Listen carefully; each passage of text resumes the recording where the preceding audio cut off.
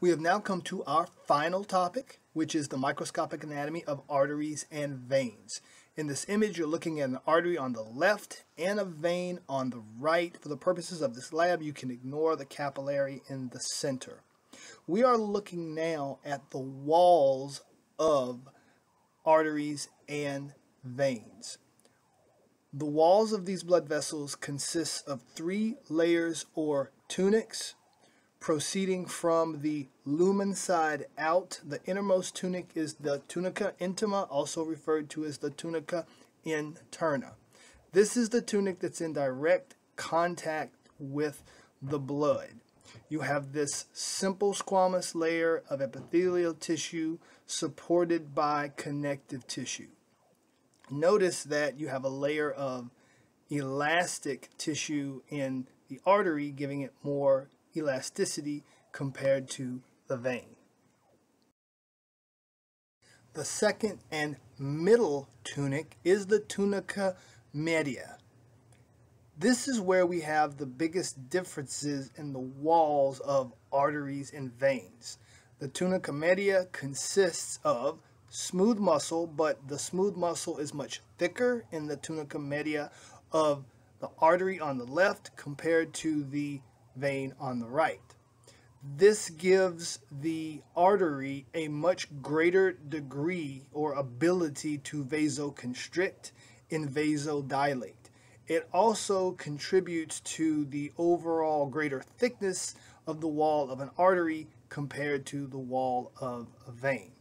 Arteries have to be more elastic than veins. They have to be able to stretch and recoil as the ventricles contract and relax. So we also find a little layer of elastic tissue in the tunica media of the artery.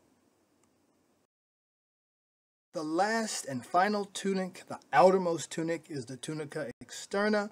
It's basically the same in both arteries and veins. Its purpose is simply to protect the deeper layers of these blood vessels.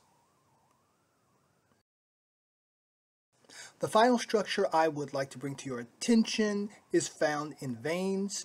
In veins, there's very low blood pressure, so there's very little pressure gradient driving blood through the veins. So to prevent the backflow of blood in the veins, similar to the prevention of backflow in the heart, veins have valves. You will not find valves in arteries, as there is a greater pressure gradient driving blood through arteries. Valves are only found in veins.